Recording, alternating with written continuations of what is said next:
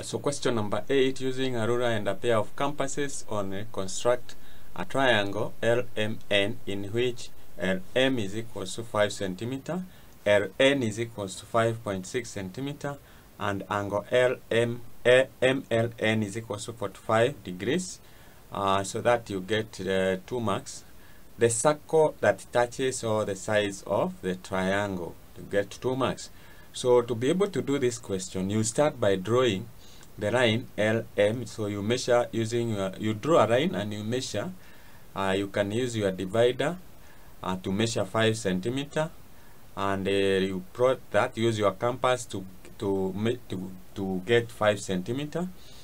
Then you need to construct angle 45, and to construct angle 45, you first of all construct. So let's say this is your 5 centimeter.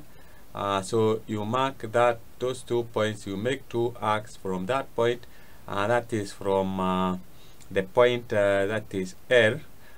So you again make 2 marks and you construct an angle of, you bisect an angle of the angle of 90. You'll be able to get that is 45 degrees.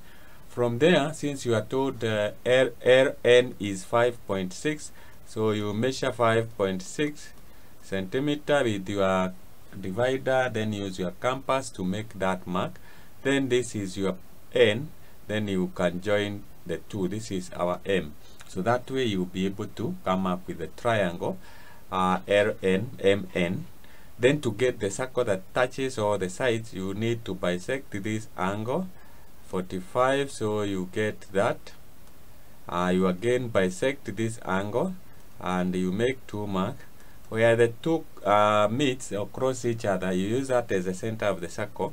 You drop a perpendicular here, and that is perpendicular. You use that as a radius, and you'll be able to come up with the circle that touches the 3 sides of the triangle. So that is the procedure.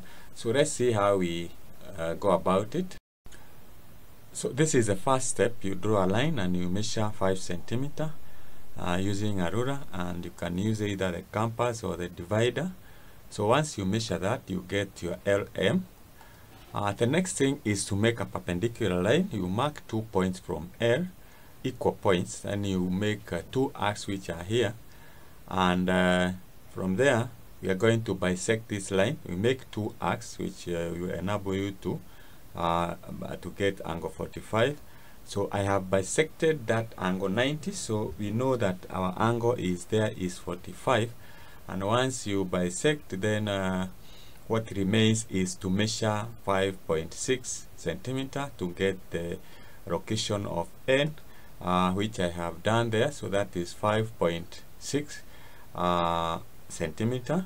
Then you can join N and M so that you come up with a triangle. So that is our triangle LMN. Once you do that, then you need, for you to get the circle touching all the 3 sides, you need to bisect the angle. So you can bisect NLM. So you bisect that angle by making 2 marks and 2 arcs, like you can see. Then you draw a line.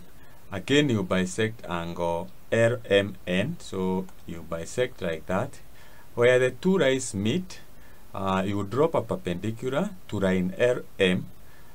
So that is how you okay, you get to you know how to drop a perpendicular. You make 2 marks, and then you on LM, and you make 2 arcs on both sides using those 2 points, and you come up with a perpendicular, and use that as the radius of the circle, and draw a circle touching the 3 sides. So that is the circle that you get. So that's how you go about that question, and you get full mark.